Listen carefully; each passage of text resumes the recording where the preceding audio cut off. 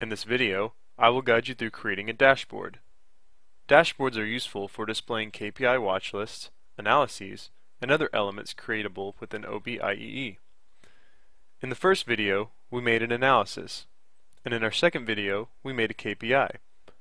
The analysis is ready to put into our dashboard, but the KPI needs to be put into a KPI watch list before it can be put into our dashboard.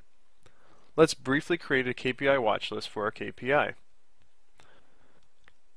From the home screen, click New and select KPI Watch List from the Performance Management section. Search the catalog in the left column for the KPI that we created earlier.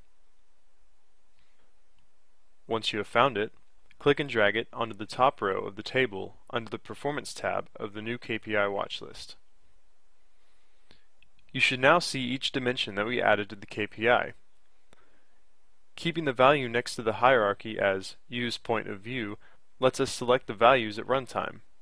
This flexibility is often referred to as being unpinned. Once the query is processed, you should see a status label along with the actual and target values.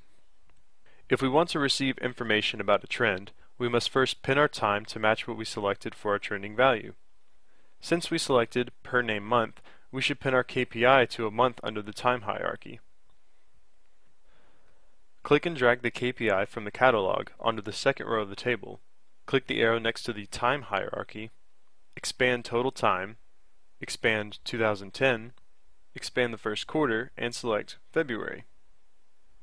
In the table, you should see a blue pin on the KPI icon in the row that we pinned the time value. This indicates that the KPI has been pinned. You can continue adding the KPI to the table and try to pin offices from the office hierarchy or products from the product hierarchy. You can also add any other KPIs to the watch list that you might have created while experimenting with Obiee. They will all be displayed on the watch list and on the dashboard when we create it. If you want to edit a watch list entry, click the KPI to select it, click on Objects just above the table, and then click Edit Watch List Entry.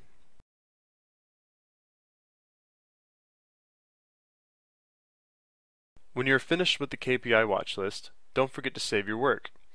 I'm going to save my file under the same folder as my KPI and call it My First Watch List. Now it's time to add this, along with our analysis, to a dashboard. Create a new dashboard by selecting Dashboard from the new menu at the top. I'm going to call my dashboard My First Dashboard and save it under my folders in a folder called Dashboard. Make sure you select the option to Add Content Now and then click OK to continue. Adding elements to the dashboard is easy. Find the desired files within the catalog on the left, then click and drag them where it says Drop Content Here. You can add dashboard objects such as columns and sections for formatting to enhance your dashboard experience. I'm going to keep my dashboard simple and just add My First Analysis and My First Watch List. Save your work, then click Run to see what our dashboard returns.